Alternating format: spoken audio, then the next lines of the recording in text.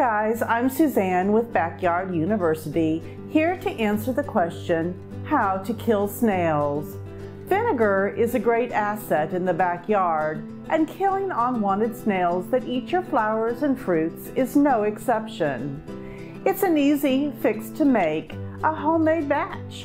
Just mix half water and half of either apple cider or white vinegar to a spray bottle.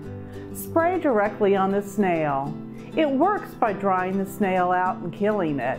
Be careful not to spray vinegar on the plants unless you want to kill the plants as well. Using salt to kill snails will work the same way as vinegar by drying them out. With salt, there's no mixing.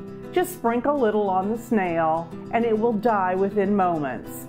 As a side note, this also works with slugs and earthworms. First, using salt does have a few downsides.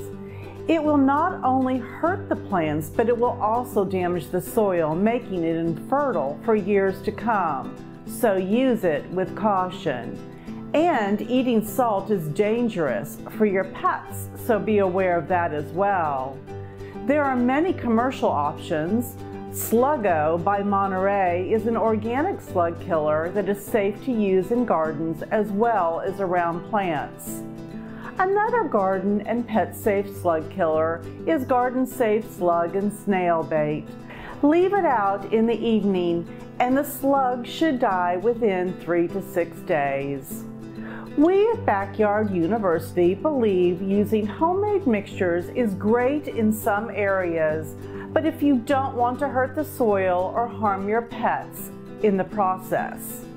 If you have any other backyard questions or concerns, please click the link below to some of our other videos or check out our website at backyarduniversity.org. We've also supplied links to mentioned products below. Thanks for watching and don't forget to like and subscribe.